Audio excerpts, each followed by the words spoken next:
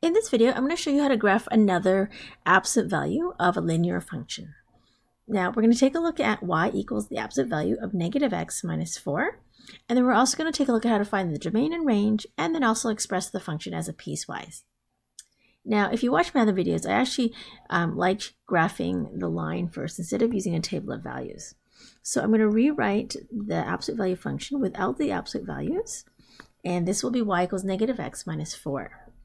So we're going to graph this line here, and we have a y-intercept of negative 4, which we'll plot down here, and then our slope is negative 1 over 1.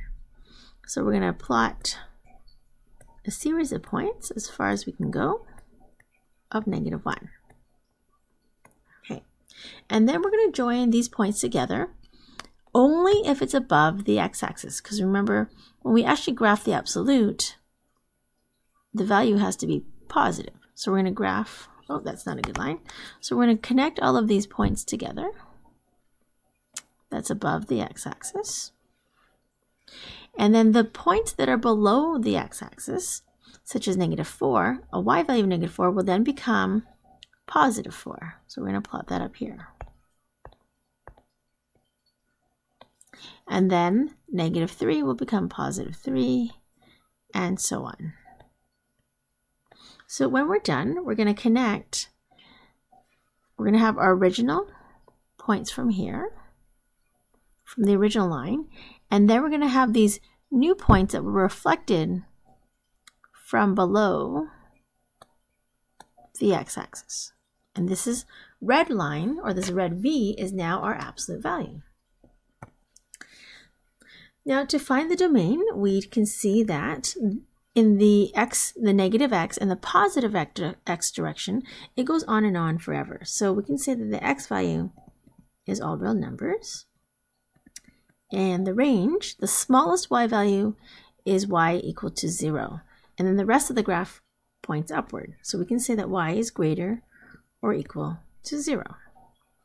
Now to express this function as a piecewise, we're going to write y equals, and then we're going to draw a big curly bracket to fit two pieces. And let's start off with the first piece, which was our original line. And we can see that's going to be negative x minus 4. So this line here, this left side, this will occur when x is less than negative 4 or equal to negative 4, because that's kind of where that is actually where our vertex is. So this occurs when x is less than or equal to negative 4. Now the right piece, the second piece, this line here with a positive slope, that occurs when x is greater than negative 4. Now what we can do is we can read this from the graph that we have a y-intercept of 4 and a slope of positive 1. Now if we take a look at our original function, negative x minus 4, we can actually see that that's going to be the negative of that function.